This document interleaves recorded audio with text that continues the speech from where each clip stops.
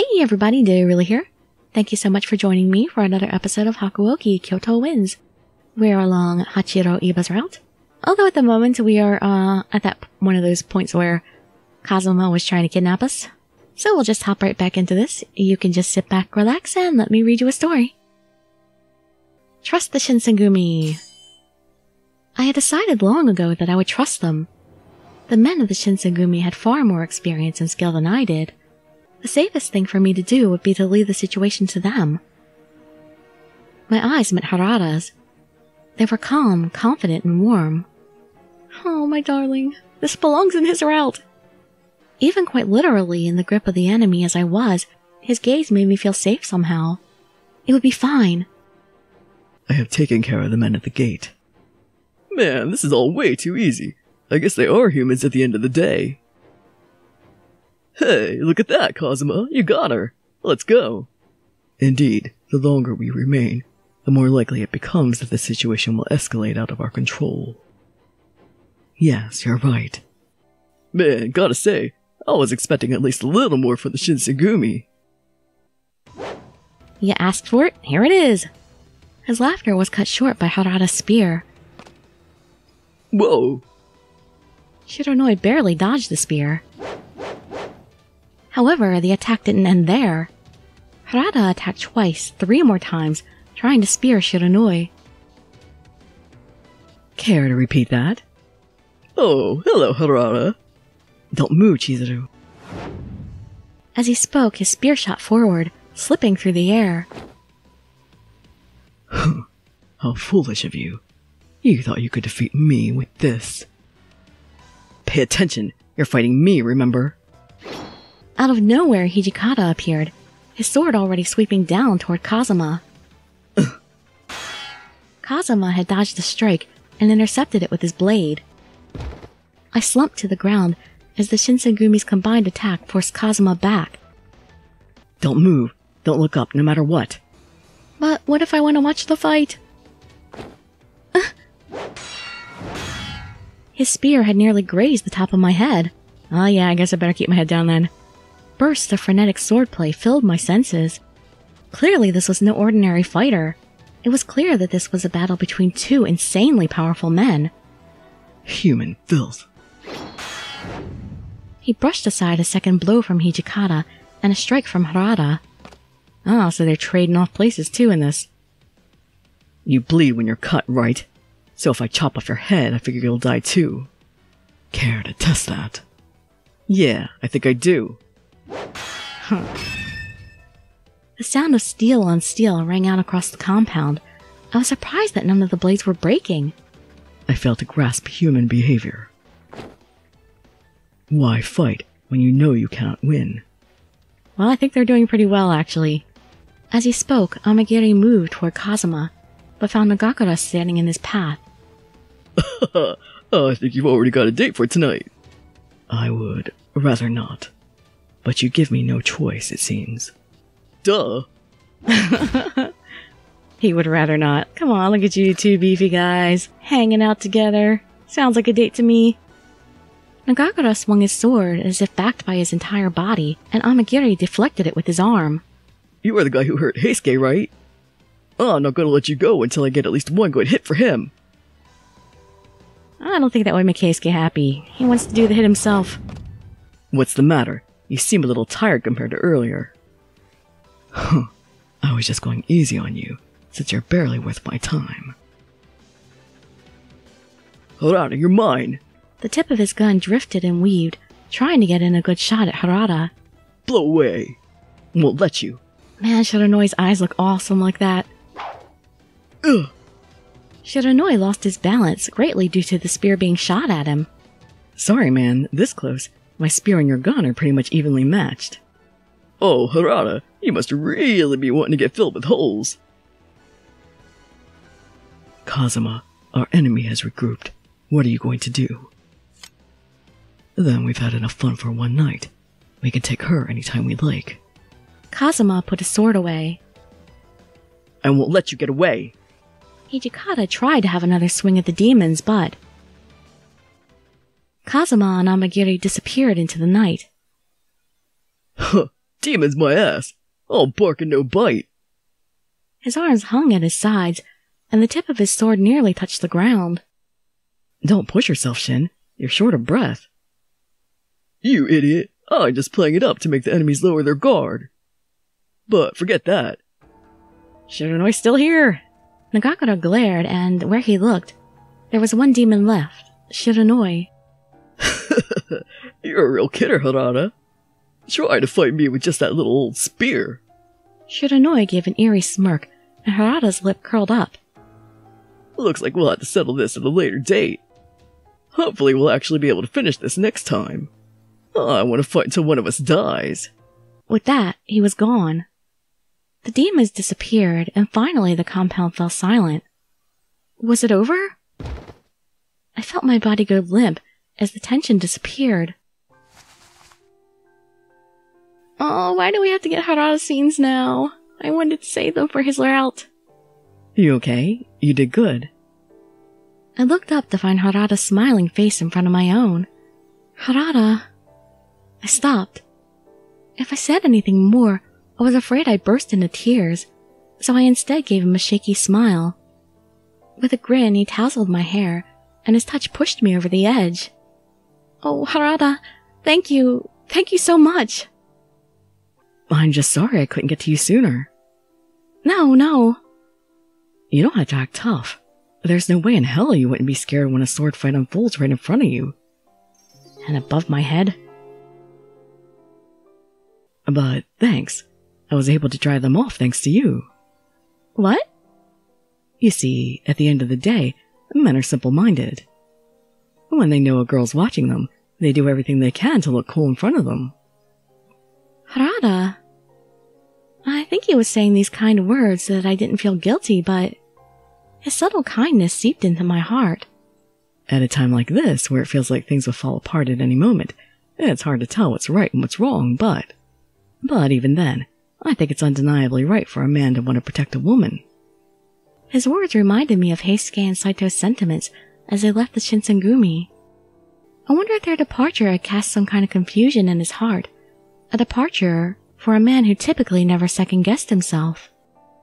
But of course he's strong, and he would never ever show that side of himself. We did our best because of you. I'm not the only one who thinks that. Shinpachi, Kondo, Hijikata, all of us, we were at our best out there because of you.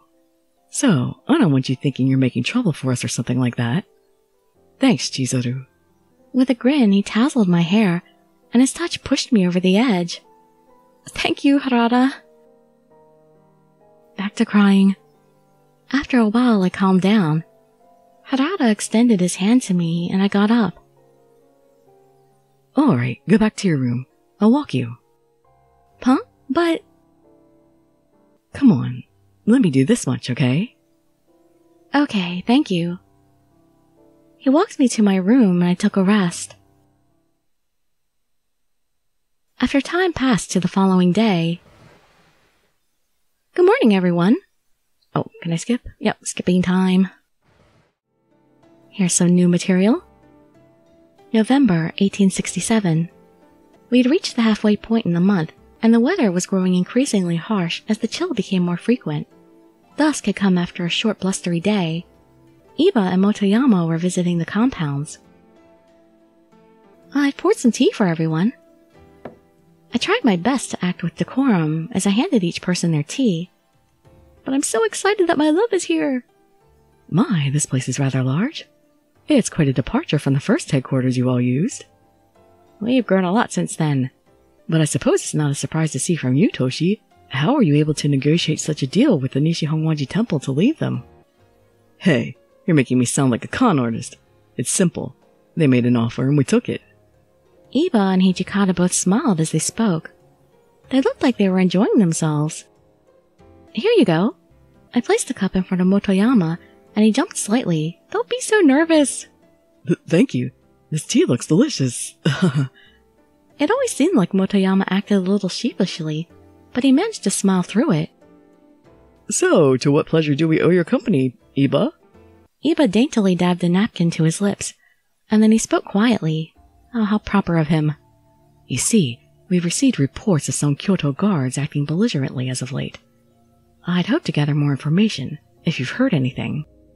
Kondo and Hijikata looked at one another, both wearing a bitter expression. They both sighed heavily. Do you know of Ryoma Sakamoto from Tosa? Iba nodded. Supposedly, Sakamoto was a charismatic influencer who was active with domains in the western region. The rumors about him even said he was able to unite the Satsuma and Choshu together. And just recently, allegedly, he has played a large role in restoring imperial rule through the Tosa. From what we can see, he is a person for whom we have a great interest in apprehending, but it's not that easy. With regards to Sakamoto, the Shinsengumi men had been pursuing him for quite a while now. However, due to certain political pressures, he was considered untouchable in various parts of Japan. Why only various parts?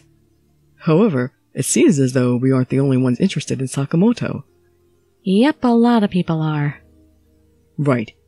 He made fools out of the Mimawari Gumi in their last arrest attempt, so I hear they really have it out for him. I see. Perhaps this is why the Mimawari Gumi have been looking rather depleted. He must be quite the popular man. Yeah, and I'm not sure if this guy knows what he's doing, or he's just a lucky punk. But Sakamoto is doing a number on the shogunate. He probably won't stop at what he's doing until someone sticks a sword into his gut. Iba fell silent, concentrating deeply, and then he turned to face Hijikata. Toshi, if you ever learn of Sakamoto's whereabouts, I ask that you alert me with haste. If he is assassinated, there will be civil unrest. Of that I am sure. Even if the Shinsengumi were to warn him, I'm sure he wouldn't listen, so I'll do my best to warn him. Hijikata sighed and continued. You got a point. Eventually, Hijikata stood up, and he nodded toward Iba and Motoyama. Alright, follow me. I have an idea where he could be. Alright. Okay. They all stood, Motoyama rushing to get up, and they left the common room. I had hoped everything would be okay. I was putting away the cups as I turned these thoughts over in my mind. Oh! I had noticed a bag left where Motoyama was sitting. Kondo, look at this. Did Motoyama leave this behind? If I'm not mistaken, he's just around the gate, so why don't you take it to him? Alright. I rushed and followed in the direction Hijikata went. Are they gonna let me come with them? I had found them at the entrance. Motoyama. Just as I was approaching them. Commander, I apologize for interrupting, but I have news for you regarding the Mimawari Gumi. Yamazaki, who had come running from the opposite side of me, was speaking nervously. We were just discussing this. Fill us in. Yamazaki seemed unsure whether or not it was appropriate to veil his information in front of Iba or me, as he nervously glanced toward us. Come on, you know you can trust me, I'm not buddy-buddy with him in this route. But he made up his mind and spoke. Over the past few days, the Mimawari Gumi have been behaving conspicuously. We have reports of them recruiting high-level warriors, and it looks as though they're preparing for a major conflict. Major conflict, huh? What do you think it's about, Yamazaki? Yamazaki was about to answer, and then he stopped himself. He paused to think, then he finally spoke. I'm under the impression that it's an assassination attempt, and the target is a high-profile one, if I'm not mistaken. Could it be? As Iba began to realize the implications, Hijikata perked up, and he began running. He must have been running toward the location in which Sakamoto was allegedly hiding. Yukimura, I'm going to report this to the chief. Please stay with the commander as a messenger. Hooray! I get to stay with Iba. Yamazaki gave a big gulp. Hijikata had already taken off running. Surely he must have realized that I couldn't possibly run after Hijikata alone. Iba, after watching the events unfold in front of him, offered a solution. I shall take the responsibility and protect her. I will also do my best to stop Toshi. This is all for the best, right? Yamazaki seemed slightly relieved that such an immediate solution came forth. Yes, please. I don't have a moment to lose. Motoyama, relay the information you just heard. Okay, got it. Alright, let's go, Chizuru. Okay. I don't see how this is going to help me work any faster. We looked toward one another and nodded. We were running in the direction toward which Hijikata had run off. How are we ever going to catch up to him, though? Around us was the darkened streets of Kyoto.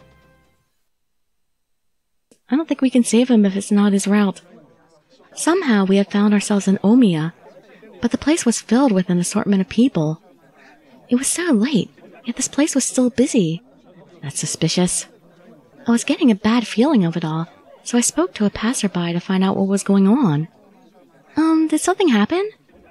Supposedly there's been a fight here. Swords slashing everywhere. Someone got hurt. Iba turned around. Oh, Toshi! We had found Hijikata a little distance away, and we ran toward him. What are you doing here? Hachiro is one thing, but you... Whatever, it's fine. It'll be good to have someone who can treat injuries, just in case something happens.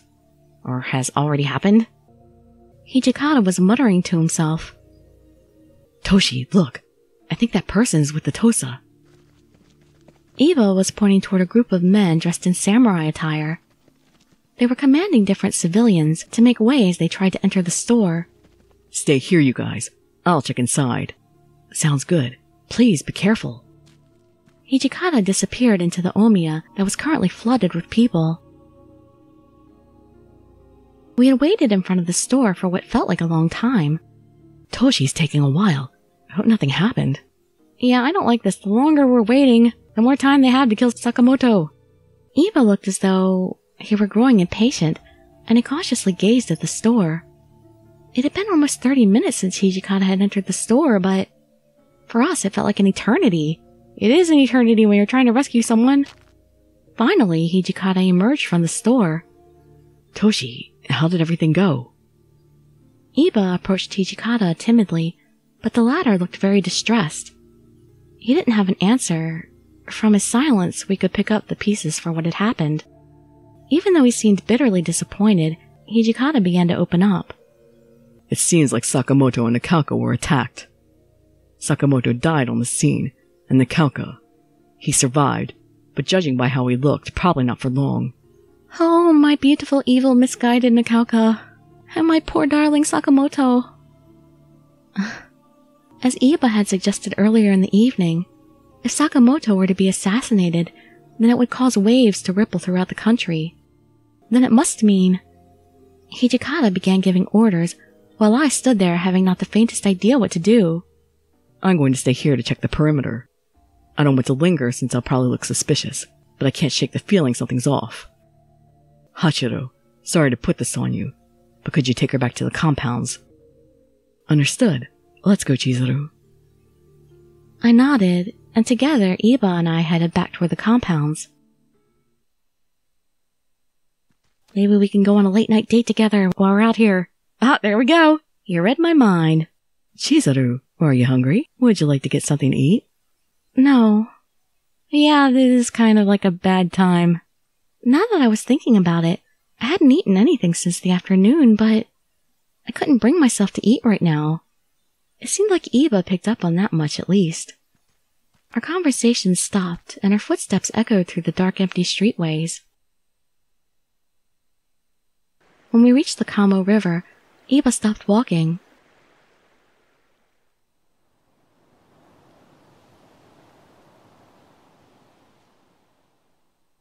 I'm sure Kyoto will end up in arms now that Ryoma Sakamoto has been assassinated.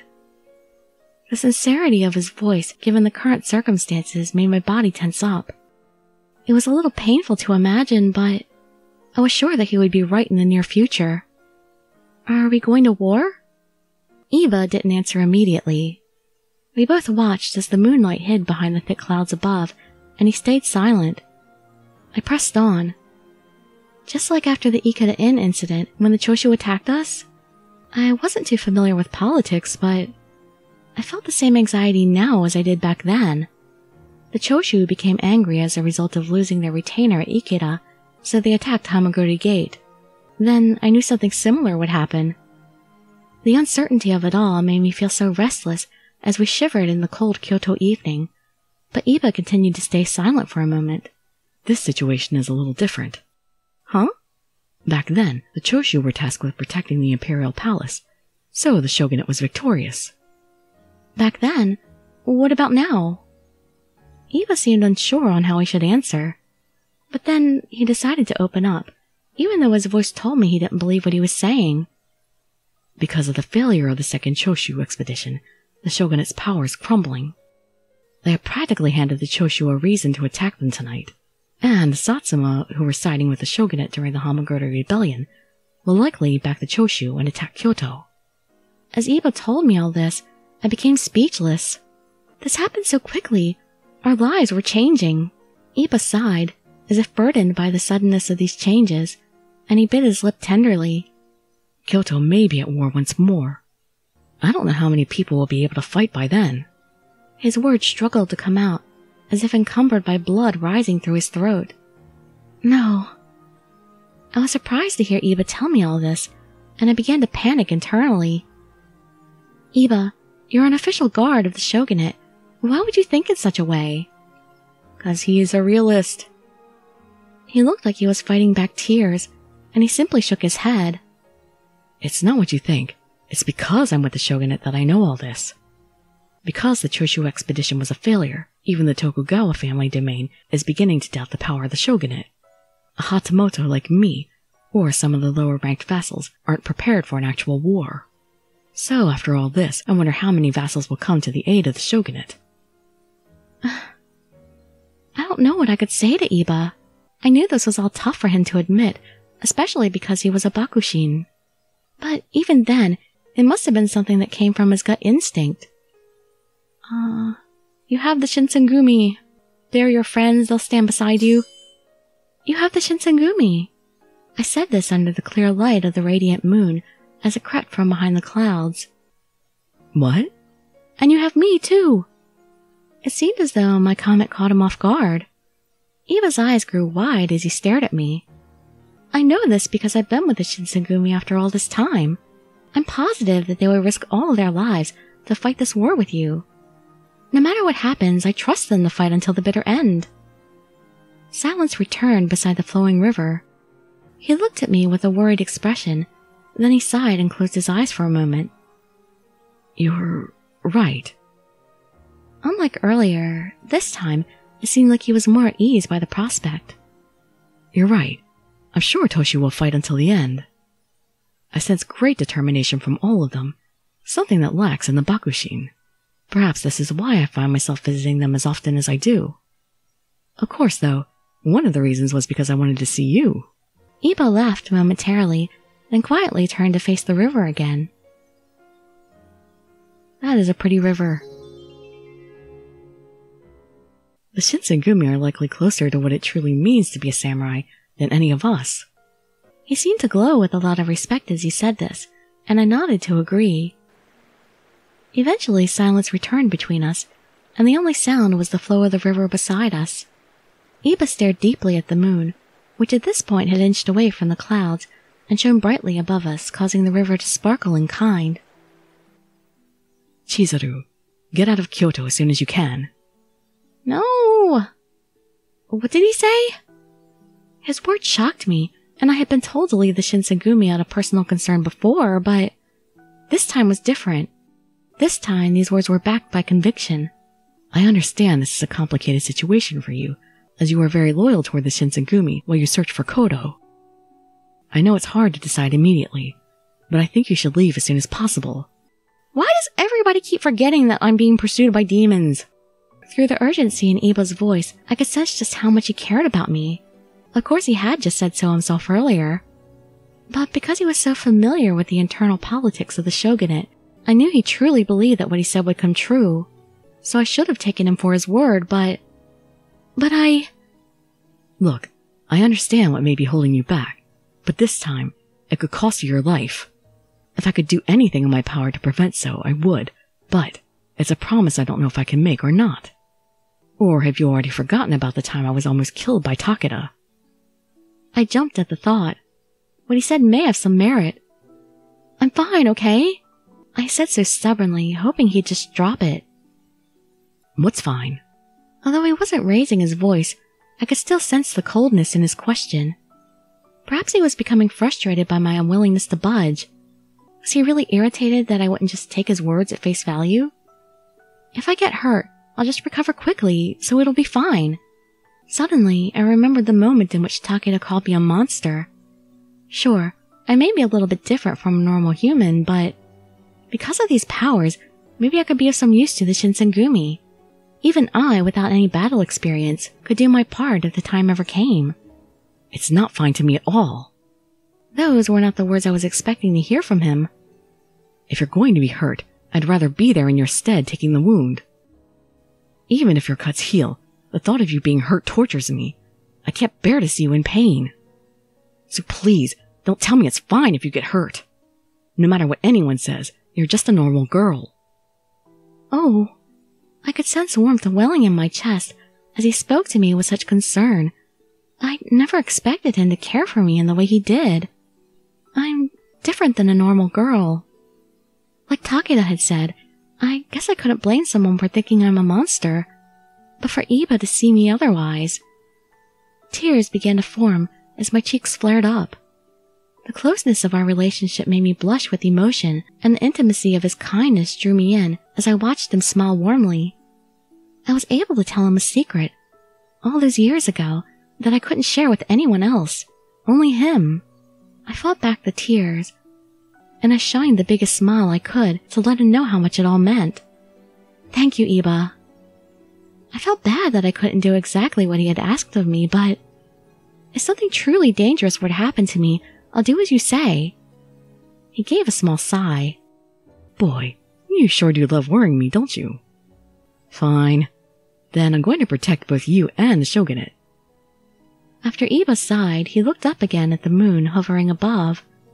Shortly after, his tone became a little more cheerful. Let's head back to the compounds now. I'm sure the both of us will be quite busy. And we returned to Fudodo village. After the assassination of Ryoma Sakamoto, the Shinsengumi were facing an even bigger situation. Before November ended, the guardians of the Imperial Wait, okay, never mind, we skipped there.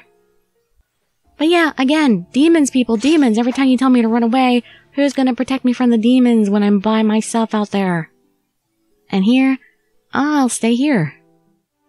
And now we are in Chapter 5, which means we are officially on Iba's route.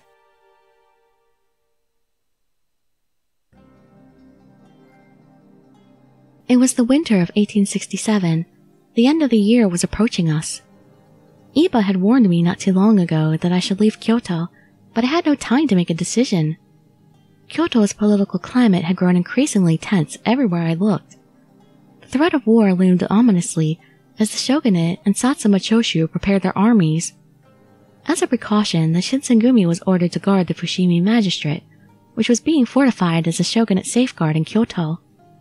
Kondo joined an envoy en route to Fushimi Castle as part of a delegation to discuss key strategies when an attempt on his life critically wounded him.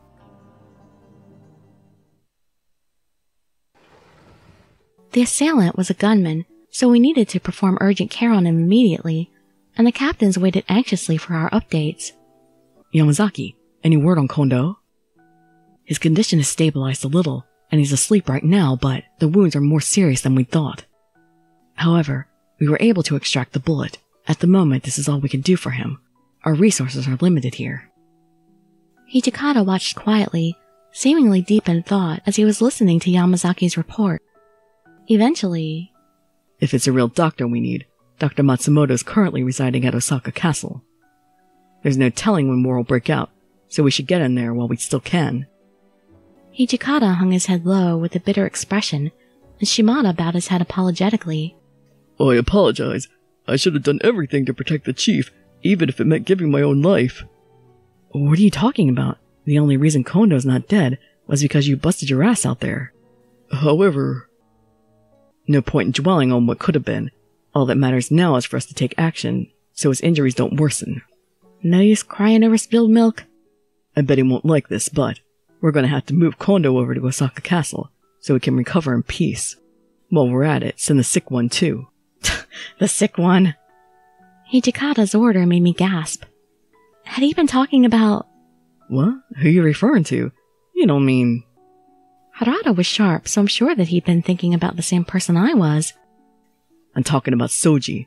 He has tuberculosis. I'm sure he would not have been very happy at all to be referred to as the sick one. What? After seeing Okita get worse and worse over the past few months, I had a feeling that was the case. So Okita officially had tuberculosis. To my knowledge, the disease was incurable. Once you've contracted it, all you could do was rest, hoping that you could do whatever it took to stave the disease progression until... Let's figure out how we're going to get both Okita and Kondo to Osaka Castle immediately. Hijikata, who was probably more worried than anyone here, seemed focused on the future, trying to find solutions even as things seemed grim. Given the circumstances, there was no way I could insert any of my own worries into the situation. On the contrary, it motivated me to do whatever I could to help them during this rough period.